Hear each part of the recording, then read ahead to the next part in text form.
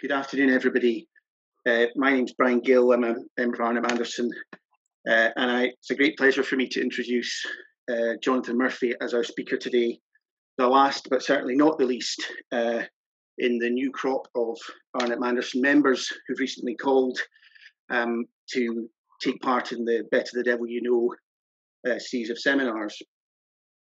I'm introducing Jonathan because over the last year or so, I've had the great pleasure of working very closely with him as his principal devil master, and in that time I've got to know him very well. I could highly recommend him as a very hard worker and a quick study, and it's been a great pleasure for me working with him. I'm not sure it's been the same the other way around. I think he particularly wasn't quite expecting the amount of arcane questions of valuation law that he's unfortunately had to consider. But anyway, it's good for the soul. Jonathan is someone who is so fascinated by law that he has 2 degrees in law. He has, first of all, a BA in law from the University of the West of Scotland, and then he has an LLB from the University of Edinburgh. Before starting deviling, he practiced as a solicitor, primarily dealing with personal injury work and appearing regularly in sheriff courts. So that's his background. He's going to be speaking to us today on the subject, the endlessly fascinating subject of the judicial review procedure. And I think this is a very appropriate time for this topic because come September, it will be 5 years since what I still call the new procedures in the Court of Session for Judicial Review came in. And there are a number of thorny procedural points which, now with the benefit of 5 years of the system operating, we're beginning to have some clear answers on questions like permission to test for permission, timing for permission, time bar, etc. So I know Jonathan has thought carefully about all these points and will be covering them. And really, I think we can look forward to learning something from his talk. I will, just to explain procedure, I will now go on silent and I'll let Jonathan speak.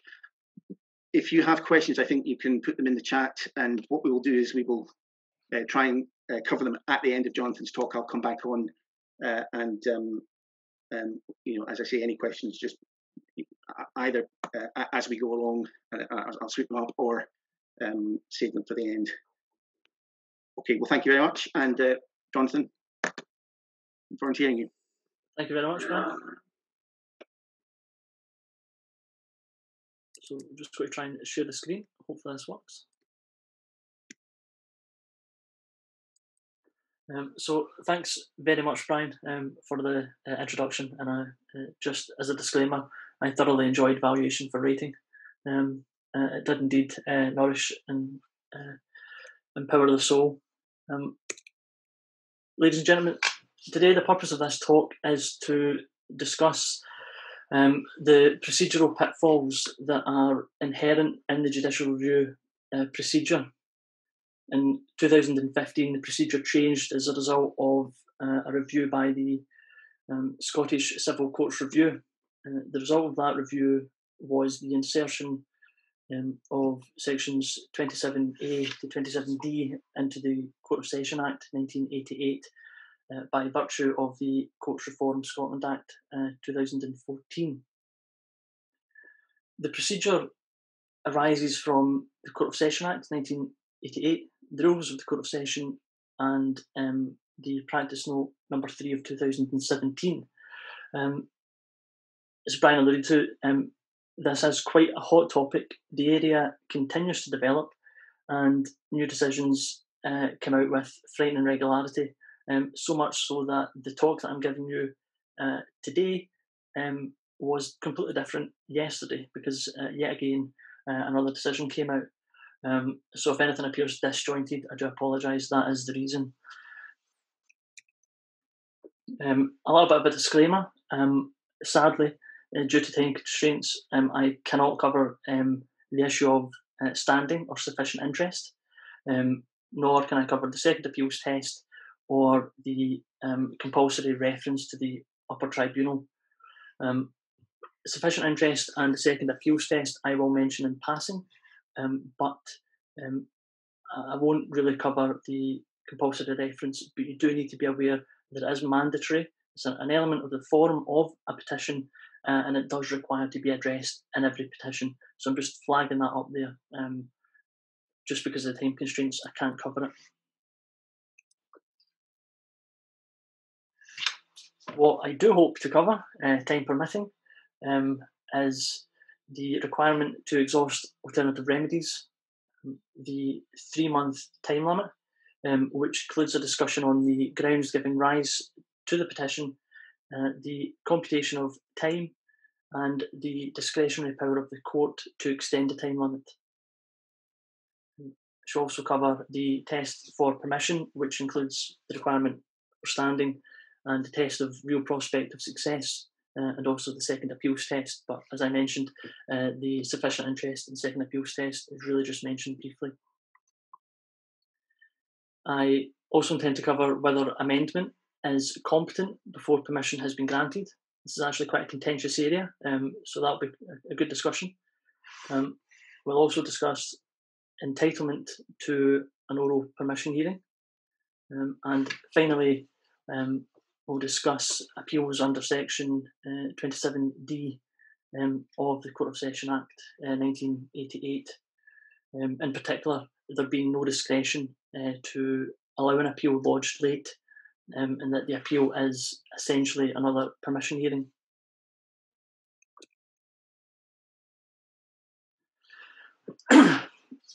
As an application to the supervisory jurisdiction of the Court of Session is seen as a remedy of last resort, the court may not exercise its jurisdiction to grant remedies sought where there is an effective remedy, or an effective alternative remedy available to the particular petitioner.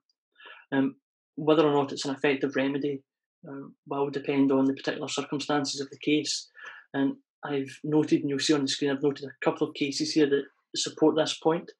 But in the interest of time, I'm afraid I just cannot go through each and every one of them. But that's what the general rule is. So it's important when considering relying upon the supervisory jurisdiction of the court to be aware that if there are other forms of effective redress available, then the court may not exercise its jurisdiction.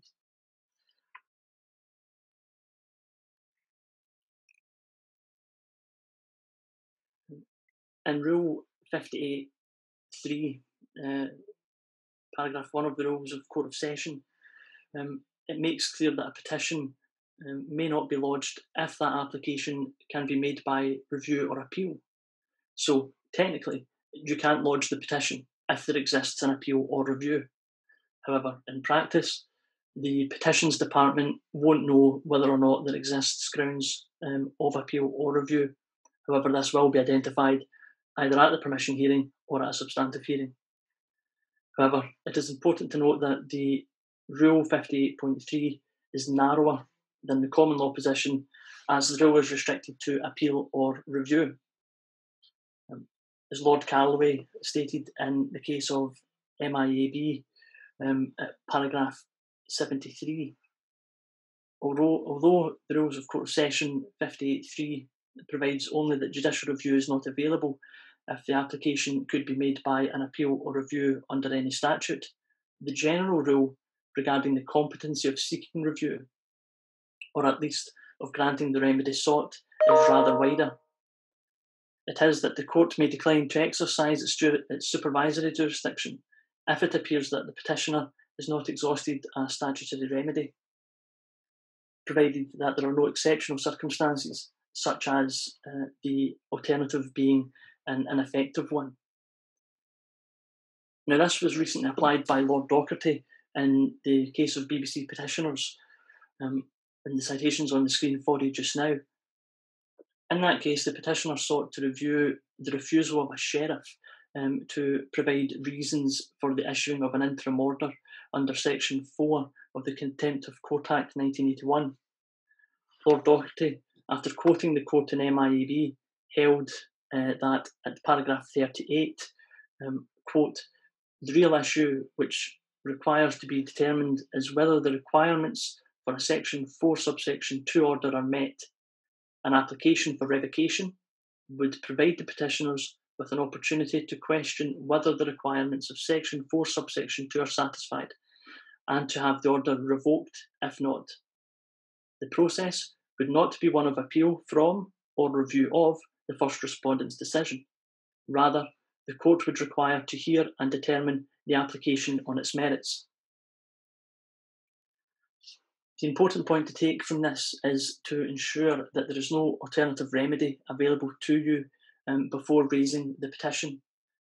It is not enough that there is no appeal or review, as the court may nonetheless refuse to grant an order if there is some other method that would provide you an effective remedy. If you are responding to a petition and you believe there is an alternative remedy, then you should furnish the court with sufficient information to determine whether that remedy is effective, both by productions and pleadings. Such a defect worked against the respondent in the case of Smart's Guardian against Fife Council, which I referred to in the previous slide.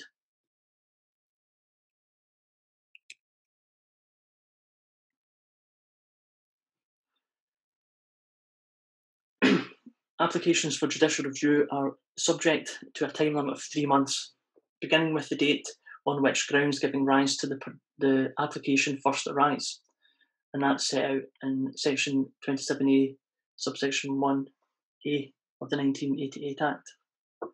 Although there is, under paragraph B, a discretionary power to extend that period, having regard to all the circumstances of the case. It's important to be aware of the mandatory terms of Rule 58.3, which requires that when an extension of the time limit is sought, then that must be stated in the petition. Because the time limit runs from the date on which grounds giving rise to the petition first arose, it's important for the petitioner really early on to give consideration as to when this occurred. It could be far earlier than expected, and a number of the reported decisions, that is exactly what happens. The court finds that the date on which the grounds arose was further back in time than the petitioner had expected. So if there is the possibility of it being at an earlier date, then my own recommendation would be to proceed on the basis of that earlier date. If that is passed, then be sure to include in the petition itself a fallback position if it is an earlier date, and then ensure that you make clear that an extension is sought in terms of the legislation, and set out your reasons why, in the whole circumstances of the case, it would be equitable for the court to do so. Otherwise, you really do run the risk of your petition being dismissed at the permission stage. Now, because one of the underlying reasons for having a time limit is to provide certainty for the validity of administrative decisions, it has been held that the time starts to run from the date the decision is made rather than the date it is received. And I'm referring to Lord Eric's opinion in Odivaggio against the Secretary of State for the Home Department at paragraph 18. Lord Eric did, however, say that any delay in receiving the decision can be taken into account when considering whether or not, to extend the time limit.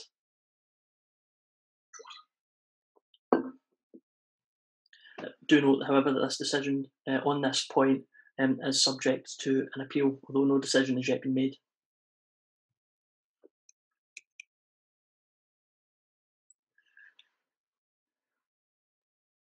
In terms of the grounds giving rise to the application, unfortunately, determining when the clock actually starts running is not always straightforward. It really depends on the circumstances of the case and also the particular ground that is being challenged. For example, in the case of Patterson against the Scottish Criminal Cases Review Commission, the petitioner lodged her petition on the 25th of April 2017. on the basis that the time ran from the 1st of February 2017, following what, in her view, were fresh representations made back in December 2016. The court disagreed with the petitioner. Lady Clark stated at paragraph 21 that, and I'll quote this, "In my opinion, the statutory wording is perfectly plain. It is necessary to identify the date on which the grounds giving rise to the application first arise. In some cases, this identification might cause some difficulty, but not in this case. I consider that the grounds underpinning the petition relate to the decision by the respondent to reach a decision based on material not seen in full by the petitioner." So what we see here is the court focusing in on the ground of the petitioner's challenge. The judge then states that it is clear from the factual history that the petitioner became aware that the respondent relied on undisclosed material in a decision on the 31st of May 2016. And at that point, it was open for the petitioner to raise the petition, which she didn't. In that case, the court actually refused to extend the time limit because the petition disclosed no good reason to justify months of delay. This, in my view, underlines the need to act promptly when you suspect that you have grounds for judicial review. It is important to note, however, that the court will have regard to the whole circumstances of the case and not just the earliest date that the petition could be raised when deciding whether to allow an extension under Section 27A. An example of this is the decision of Energy Contour UK Limited. This is an interesting case involving the Ministry of Defence's seismic array used to detect nuclear detonations and a wind farm. The Ministry of Defence's policy, which was being challenged, occurred back in 2005, and the petition was lodged on the 31st of December 2019. Lord Tyre considered each of the different time periods within the petition that were involved and concluded that it was equitable to extend the 3-month time period, to the date the petition was lodged. He took account of the importance of the issue, the lack of prejudice to the Ministry of Defence, and the attempts by the pursuer to resolve matters out with litigation. Paragraph 25, his opinion is stated as, quote, "Exercise of the discretion must, according to the authorities and the wording of Section 27A, subsection 1b itself, take account of the whole circumstances and not merely the earliest date when the petitioner could, if it had chosen to, reasonably have begun its litigation."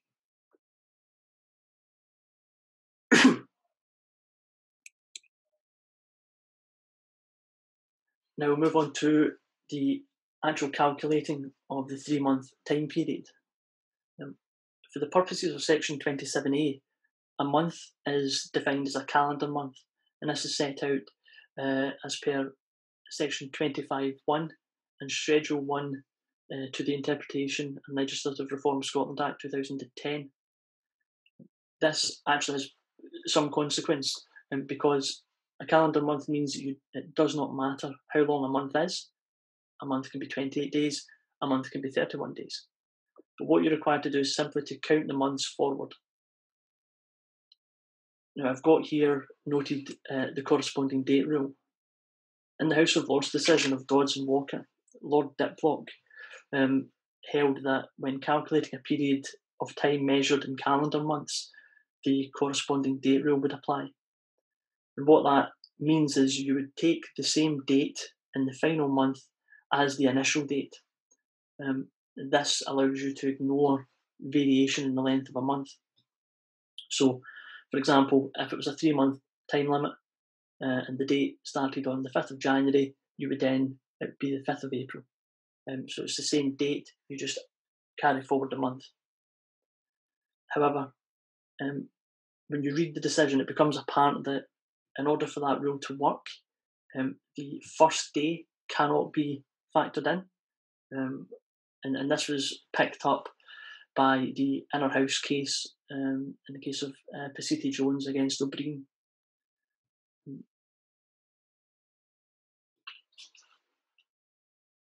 That although the corresponding date rule, this was the Inner House saying that although the corresponding date rule represents the law in Scotland too, operated by ignoring the first date of the calculation, which means it can't apply if the legislation requires you to include the first date. If it does, then what you have to do is deduct 1 day at the end of your calculation. Otherwise, you're going to have an extra day at the end. So, for example, if it was the 5th of January again, instead of being the 5th of April, it would be the 4th of April. And whether or not it's a corresponding date rule or whether or not you need to deduct one is depending on the legislation itself. So for the purposes of section 27A, the wording of the provision means that you have to include the date on which grounds giving rise to the application first arose. That means when you are calculating ahead 3 calendar months, you do so as per the corresponding date rule, but then you need to deduct a day at the end, and it's just a nice, easy method of quickly working out when your case is time barred if you're up against it in a matter of days.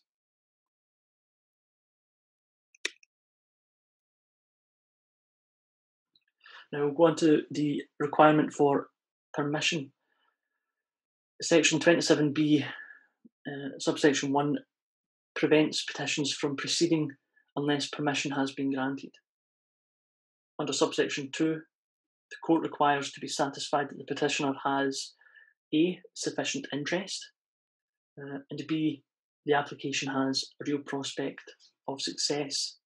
In that section, the second appeals test also crops up. But as mentioned previously, I won't be discussing sufficient interest or the appeals test in much detail.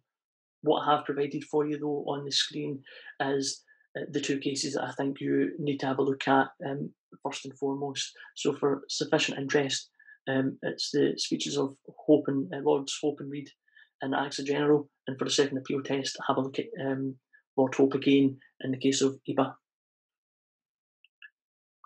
In terms of the real prospect of success test, it means what it says. You must demonstrate a real prospect of success. The Lord President in Whiteman against the Advocate General provided some clarity on the issue, and he sets out in paragraph 9 what the test is. There's not enough space on the screen, so I haven't put it on, but I would recommend that you go and read it. It's effectively a higher hurdle than the previous test that was set out in the case of EY, which was manifestly without substance. And the purpose of the new test is designed to sift out unmeritorious cases, but it should not prevent what may appear to be a weak case from being argued in full. It must be more than arguability or stateability, as, to quote Lord Boyd in CF China Petitioner, the ingenuity of counsel knows no bounds. For present purposes, you need to be aware that the decision on permission requires rapid decision making, normally on the papers and as a preliminary issue. Again, see the decision of Whiteman and also the decision in MIAB against the Secretary of State for the Home Department at paragraph 66. The court should not be engaged in determining the merits of the application, although it may form a preliminary review on the merits in order to determine whether the test under section 27B is met, and this is set out in the fairly recent decision of the Inner House in PA, Pakistan, against the Secretary of State for the Home Department, at paragraph 30, and I've got the citation there. I would recommend everyone to go and have a read at that. This means that care should be taken to ensure that the grounds of challenge are clear and precise, that the relevant facts are set out clearly, and you address in the petition why permission should be granted, having regard to those. It's also important to note that Rule 58.3.4a requires you to lodge all relevant documents with the petition. This aids the decision maker in determining whether or not to grant permission. So, if you are instructing counsel, the letter of instruction should be clear as to what the ground of challenge is. It should set out all the relevant facts and provide all the relevant documents. And as we're going to discuss in a minute, you may not be allowed to amend your petition until after permission is granted. So it's really best to ensure all the relevant information and the arguments are in the petition from the very start, nice and clear, so that it makes the decision maker's job much easier. And if you make their job easier, you're more likely than it would otherwise be to get permission. Now, moving on to a bit of a contentious problem that's still before the courts, and there's no settled authority. And unfortunately, the question as to whether or not you can amend before permission has been granted, there's no easy answer to the question, because there is conflicting authority from the outer house, and there is no binding authority on the subject from the inner house. Before we get into a discussion on the topic, my own view at this point is to err on the side of caution and to work on the assumption that you cannot amend before the granting of permission. That way, you'll be more focused in the early stages to ensure your pleadings are as tight as they can be. For example, the error on the part of the respondent that you rely on is absolutely clear from the averments, and it means that the court can just look at it quickly and understand what your case is about. Amendments, in the cases that I've read so far, the amendments appear to be in response, certainly a number of them, in relation to answers lodged by respondents, but that really shouldn't be necessary. Any slight errors or clarifications can and should be adjusted in the adjustment period that would follow. Now, as you'll see on the screen, there are 3 decisions which discuss the point. They are R.A., Iraq, Wang, and Havrilla. And the issue is essentially focused on Section 27B, subsection 1 of the 1988 Act, which states that, quote, "No proceedings may be taken unless the court has granted permission for the application to proceed." Now, in the case of R.A. Iraq, it was submitted that proceedings for the purposes of Section 27B1 of the 1988 Act included the amendment procedure. It was therefore not competent. The amendment procedure, rather, was not competent, as Section 27B1 precludes proceedings being taken until after permission had been granted. Now, in that case, Lord Boyd held at paragraph 8 that Rule 24.1, paragraph 2 of the Rules of Court allowed amendment at any time before final judgment, and that refusal of permission was not a final decision.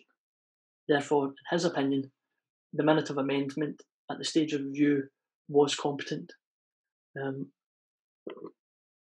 so Lord Boyd held that it was competent to amend a petition before permission had been granted. Now, the second decision is that of Lady Stacey and Wang. The petitioner referred to R.A. In submissions, however, Lady Stacey at paragraph 18 agreed that Section 27 was plain in itself. And I'll just quote Her Ladyship. It introduces a new step in judicial review. That step is described as a requirement for permission before anything happens in the petition that has been lodged. She then distinguishes RA on the basis that Lord Boyd was concerned with amendment at the request of review stage. And so, essentially, Wang held that it is not competent to amend before the granting of permission. And the final case in this saga is the decision of Lady Wolfe in Havrilla. Her ladyship made obiter comments at paragraph 11, rejecting the view that no proceedings precluded amendment. She stated, quote, "I would not have been inclined to accept the respondent's submission on this point. A minute of amendment is a step of process under reference to Rule 1.3 of the Court of Session Rules. Proceedings, while not defined in the rules, is suggestive of more substantive procedure. A minute of amendment prepared by one party need not necessarily involve a hearing or any substantive response by the other party. If, for example, it was used to correct an obvious error or to clarify an ambiguity, the other party might concede the substance of the proposed minute of amendment. In order to preserve the court's ability to apply its procedures flexibly and fairly, I would not be inclined to construe proceedings in a manner which would preclude this." And so, Lady Wolfe effectively held obiter that it was possible to amend a petition before permission has been granted. Now, there has been some commentary on the issue, and by both the editors of the annotations of the Rules of Court and also the Court of Session Practice book, to the effect that Wang is incorrectly decided. But my own view is, until we have a binding decision on the point, there's still going to be some doubt, because RA decided it on the basis of effectively a legal syllogism, the fact that it's competent to amend up until final decree. We have not had a final decree, therefore it is competent to amend. Whereas the real decision, the real issue in the case is whether or not the word proceedings in the legislation encompasses amendment procedure, because if it does, that's an end of it, and it's not competent to amend. So I do think this needs to go to the Inner House to provide some clarity on this point. So, in my view, at present, the safest course would be to be alert that amendment may not be competent, and therefore try not to rely on it at the permission stage.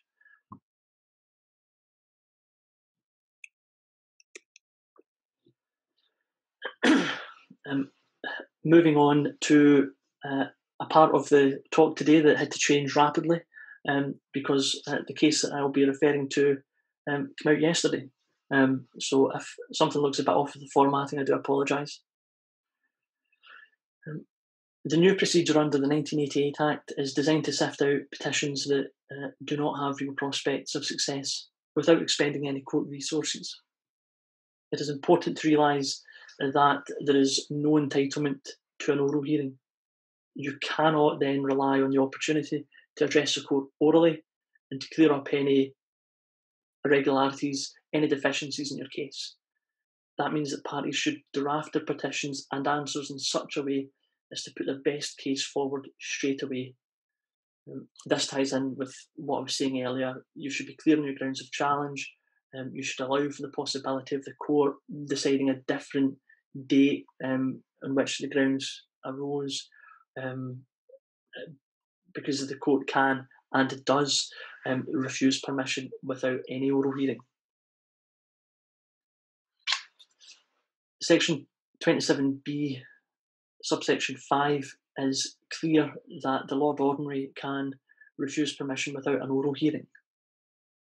Practice Note 3, 2017 at paragraph 12 states that the Lord Ordinary will ordinarily order an oral hearing if considering refusing permission.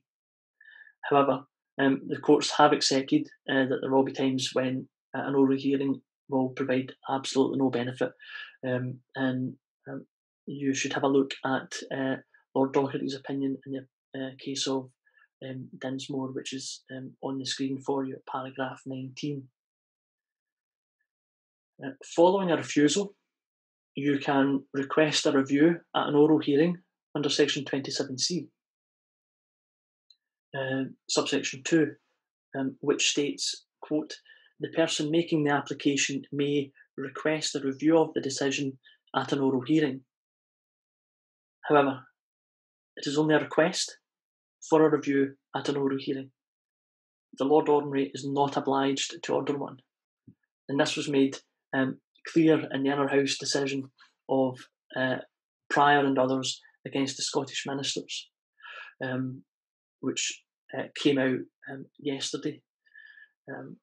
It's an opinion of the Inner House, the decisions given by the Lord President, and at paragraph 47, Lord President Callaway states, quote, in terms of excuse me, in terms of section 27C of the 1988 Act, where the Lord Ordinary refuses an application in whole or in part without an oral hearing, the applicant may request a review of that decision at an oral hearing.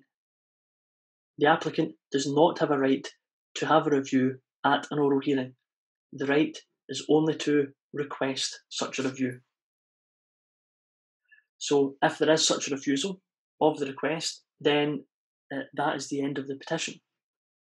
You don't have an appeal under section 27D, subsection 1 and 2, because that applies only after an oral hearing. And there is no entitlement to reclaim because of the terms of section 27C, subsection 6. Again, the court in Pryor makes this clear at paragraph 49, and I'll quote it again. If the request for a review at an oral hearing is refused, there is no right of appeal or scope for a reclaiming motion. That refusal brings an end to the application for permission process. So the point that I want everyone to take away is that you need to ensure that your petition is as strong as it can be before you lodge it, and be as clear as you can on the ground of challenge, anticipate arguments from the respondent and try to address them in the petition if you can, such as the use of an esto position. You really cannot rely on having an oral hearing.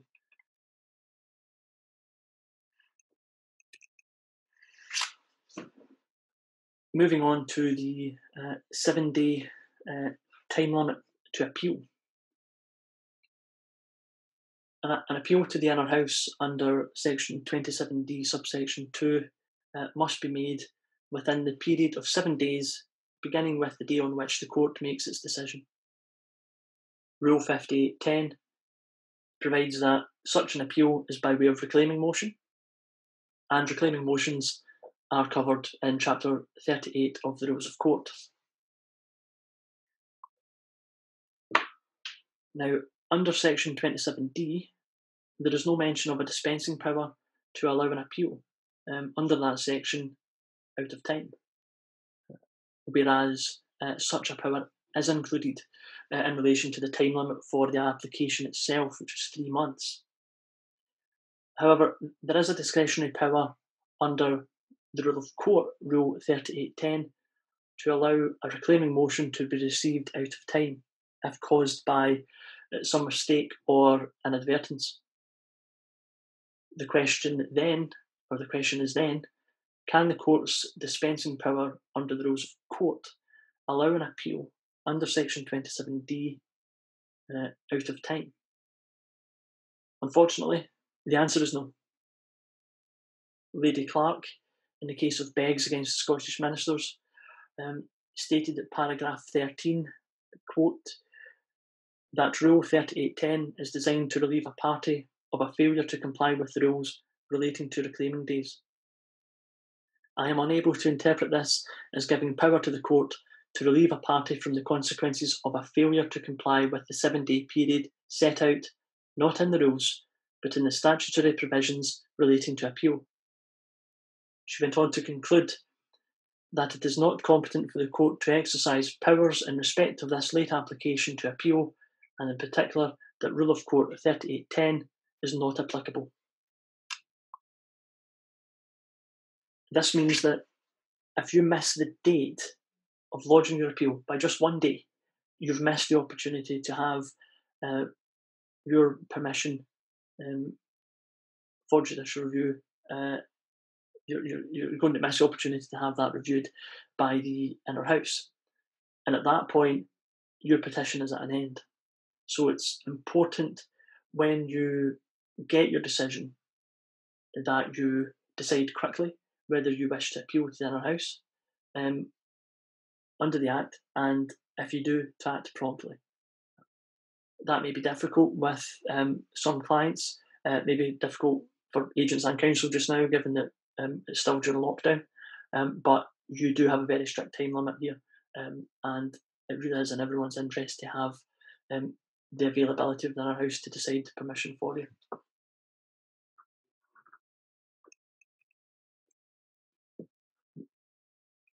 Whilst we're discussing an appeal under Section 27D, I think it is important to highlight, again, another recent decision of the Inner House on the extent of such an appeal. In PA Pakistan against the Secretary of State for the Home Department, the Lord President, delivering the opinion of the court, stated at paragraph 32 that although it follows the same procedure as a reclaiming motion, an appeal under that section is not a reclaiming motion. There is no basis to restrict the scope of the appeal to an error of law on the part of the Lord Ordinary, because the statute does not do so. In paragraph 33, he then explains that Section 27D, subsection 3, requires the Inner House to simply consider whether to grant permission to proceed. The court will decide for itself whether or not there is a real prospect of success, giving due respect to the opinion of the Lord Ordinary, but it does not need to find an error, whether in law or in fact. Lord President mentioned in passing that this approach of deciding permission anew effectively provides a further safeguard for petitioners to have the question of permission decided.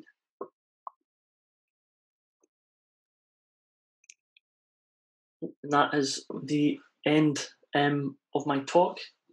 I think that's actually doing quite good time. See if Brian's still... Oh, yeah.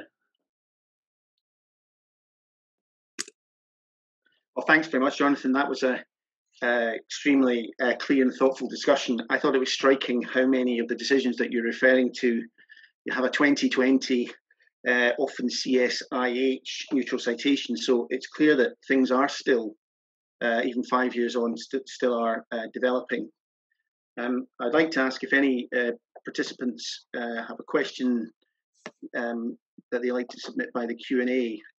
And hello, Bilal. We see your question, well, a couple of questions, three. But first of all, Bilal's first question, Jonathan, is how you calculate the time limit with respect to ongoing failures.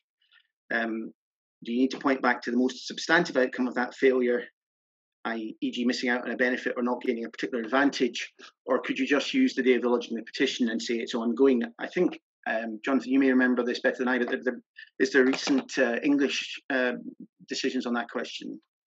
Yes, there's a decision of the Court of Appeal, if memory serves me correctly, and the question was the date at which you had standing.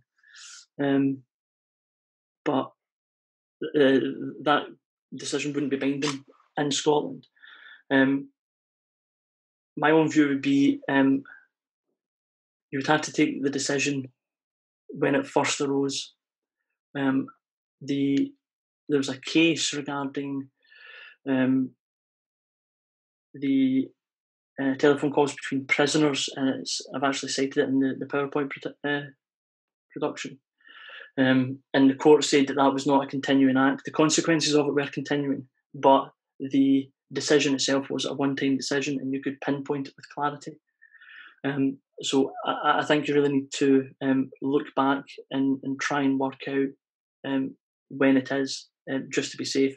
And then if it is sometime in the past, to ensure that you are seeking the equitable jurisdiction, the equitable extension of the time limit, just to be safe. you don't want to get into the position when you are arguing that it's a continual matter and the court just disagrees with you straight away. You're out. You're on a boat without a paddle at that point. Did you finish your answer there? I think so. Yeah. Sorry, I think the sign went off there. Okay, thanks. Okay, Bilal's second question is about remits, and you, be fair to you, Jonathan, you rather skated over that remits to the upper tribunal, but possibly because, as Bilal points out, they're rare in practice, and he's asking what sort of decisions could or should be remitted. And then you can also see a question about procedure, about whether you still need to go through the Court of Session to get to the tribunal, or whether you can go directly to the tribunal. So, Bilal, on the first point, effectively, if it is a procedural decision of the first tier tribunal and it relates to a reserved matter, the court must exercise the reference to the upper tribunal. If it is on if it's not on a reserved matter, then it's a discretion decision. And I'm trying to see what the second part of that question was.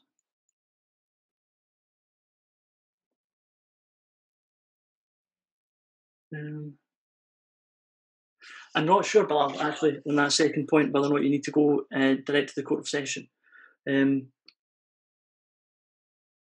Brian, do you know the answer to that? I think you do, yeah. You do? Sorry, I didn't know. I've never actually thought of that. But yeah.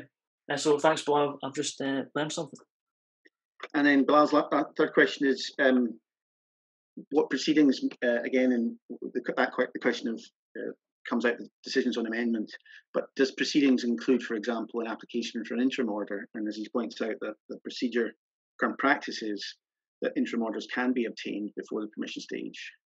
Yeah, Bilal, you're absolutely spot on that. It is one of the arguments that have been advanced, because you can apply for interim orders. You can even apply to have the period of notice reduced, and that doesn't sit well with the idea that that is proceedings. It's one of the arguments on one side of the fence, and really it's going to, I think, take the inner house just to sort us all out and make it perfectly clear for us. But a perfect example of one of the arguments against it. And Jonathan, I think the reason why it's, as you say, that is possible is because that's expressly permitted in the rule of court. Yes, that is in the rule of court. Yeah. So the argument is that anything that's not expressly permitted must be proceedings that is prohibited. That would be the argument in favour of the yes, and that was the argument that was advanced by counsel for the respondent in RA. Okay, thanks. Moving on, Laura. Hi, Laura. Laura McDonagh has a question, not a question really, but a comment on recent arguments by respondents that the SPSO route should be exhausted first. What do you think, Jonathan? Is that right? And I myself don't know anything about the inner house decision that Laura's referring to. Don't know if you do. I don't think so. I'm just sorry. The screen keeps moving with new comments.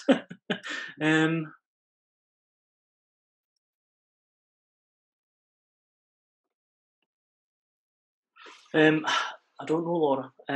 It's encouraging to see that there's going to be an inner house decision on it. As we said way back at the start, this area, despite being 5 years old, is still evolving.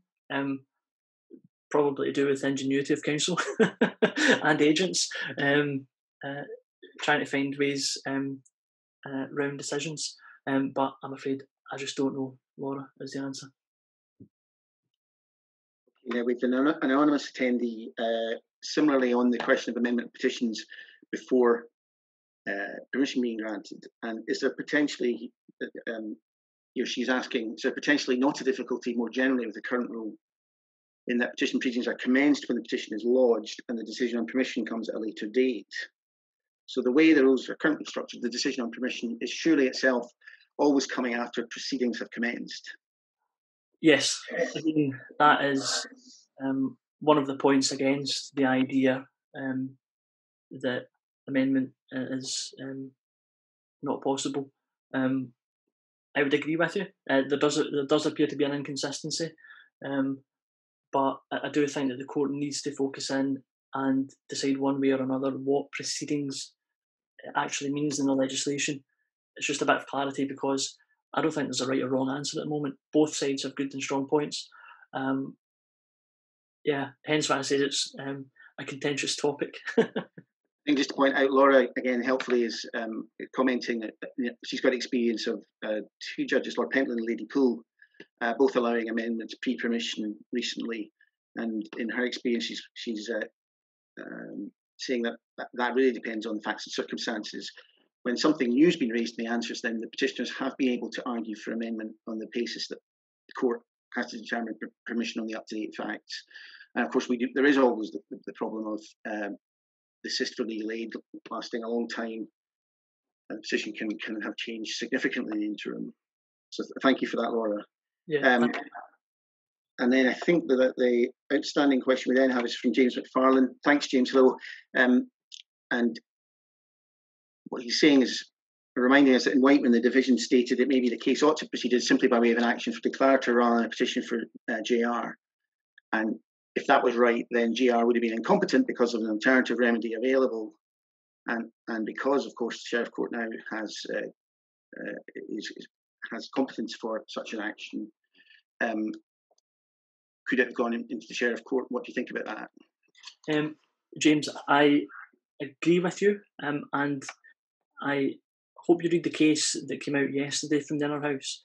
The Inner House again made clear that the supervisory jurisdiction of the court would not extend to overruling a decree of the court, and the proper action is by raising it as an ordinary action. So I think that's now beyond doubt. But it's important to bear in mind that the new judicial review procedure allows for the transfer in and out of the judicial review and ordinary cause procedure for this very reason. So I don't know if there's any reported decisions on it,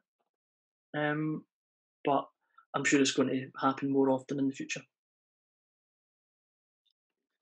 And then Alex Roberts. Hi, Alex. Thanks for your question. Alex is asking, what's your advice, Jonathan, when the respondent offers to concede before a full hearing and re-examine the decision?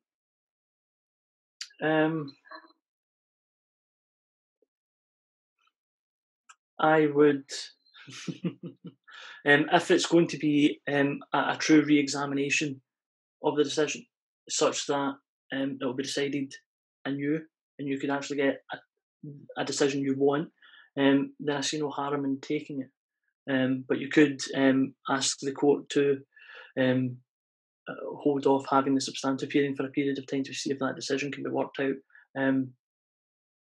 on a quick basis. But that's going to depend on the circumstances of the case, Alex. Great, thanks. I don't think we have any more questions from participants at the moment. Oh no, Bilal's back. Hi, Bilal. Hello. I think he's referring to the English case law about rolling JRs where new decisions have been made. But there's nothing in Scotland. So what is the basis? He's asking if the respondent changes a decision unilaterally. Usually at that point, you no longer have grounds for your review. If the decision is now in your favour after you've raised it, the court won't grant you what you ask for.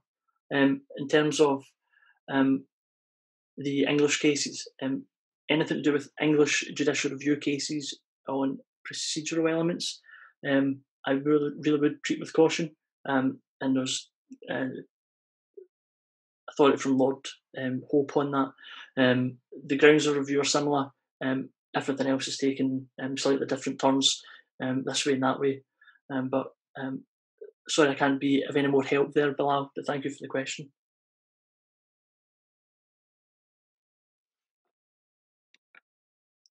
Okay, well, I think if with no more questions, that's probably time to wrap things up. It's very telling that we've, unlike I think any of the previous Better the Devil You Know sessions where questions have been few and far between, I think it's quite telling that we've had so many questions from participants. Your talk, Jonathan, I think that shows the relevance and continuing interest of the subject. And I think, Jonathan, your talk has helped advance a lot of issues. I'm particularly grateful for the corresponding date rule, which means that I'll no longer have to fingers. A quick, easy way to do it is very helpful. Thank you, John, for your talk. Thank you all to participating and listening, and as I say, contributing questions. We're very happy to have had so many people join us in Arnot Manderson for this talk. We hope you found it helpful, and on that basis, I'll just say thank you very much and goodbye. Thank you so much, Brian. Cheers, everyone.